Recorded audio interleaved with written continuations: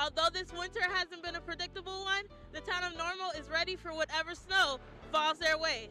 For TV10 News, I'm Ashley Shannon. Bloomington Normal community members say the next step is to call on our elected officials to stand up for those without a voice by acting local and being vocal. For TV10, I'm Ashley Shannon. Although students may not enjoy group projects, they have been able to avoid face-to-face communication by making technology their final group member. This has been Ashley Shannon for TV10 News. President Trump never ceases to surprise us, and that has everyone questioning, what's next? For TV10 News, I'm Ashley Shannon. Stigma is an obstacle separating our communities, and in order to bring them back together, we must educate ourselves, get involved, and get treated. For TV10 News, I'm Ashley Shannon. I wanted to show just how easy it is to use the live stream feature. All you do is log in, press live, and go live. The natural hair debate still isn't over. However, maybe this story has less to do with the way political commentator Bill O'Reilly thinks, but more to do with the way black women are still seen in the workforce. For TV10 News, I'm Ashley Shannon. John says this is a story of hope.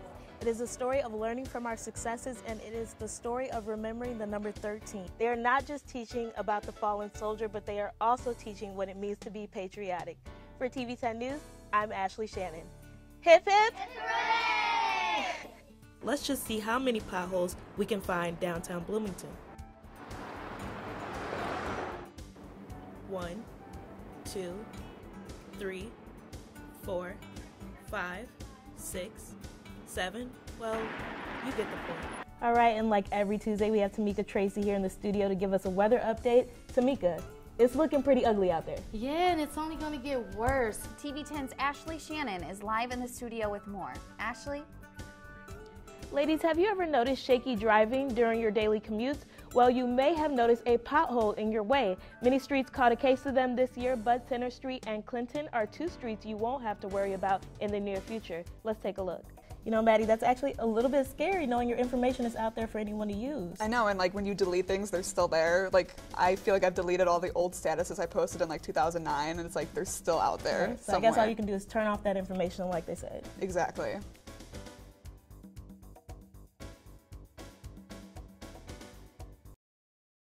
With this being our 5th episode, we really wanted to spice things up for y'all. And of course, we have to give a shout out to our live studio audience and everyone watching at home that helped us plan this episode. Josh,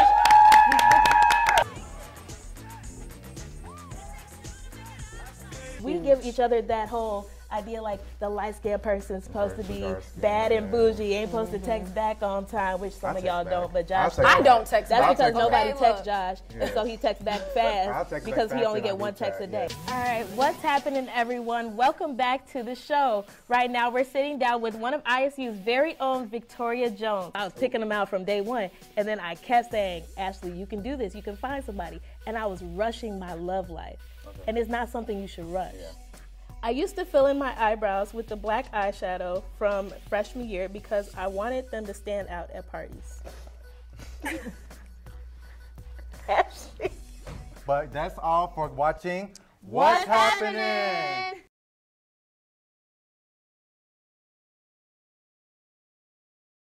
Illinois State University has many interesting people and leaders that walk this campus. One student sticks out among the rest. Ashley. First and foremost, Ashley Shannon is a powerful African-American woman. She stands for change, and a lot of the change that she pushed for, she started off. Yeah, so Ashley is one of the most fun people I've ever worked with. I had the privilege of working with her in the Emerging Leaders program this past year, and the way she worked with the freshmen and the mentors and the coordinators was just beyond belief. She was a great leader and just had a lot of fun with it. Ashley is definitely a natural-born leader. I've had several people come to me already and say, you know, I want to do that. I want to do what Ashley's doing. And I'm like, well, you're probably not Ashley, but I can see that it's appealing, and I can see that she's, again, kind of lighting the path, taking on a challenge, and that people want to do that, and that's an awesome thing.